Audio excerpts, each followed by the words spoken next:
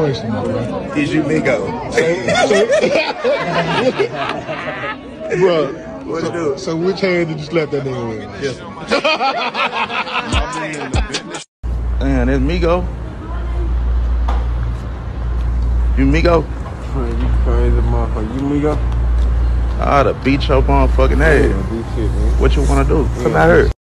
Okay, nigga, come on. Don't be trying to call your partners, bro. It's just me and you on by myself.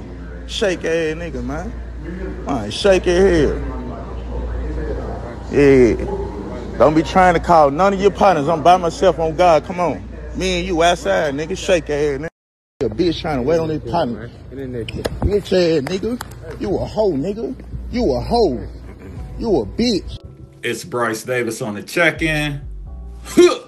Nah, man.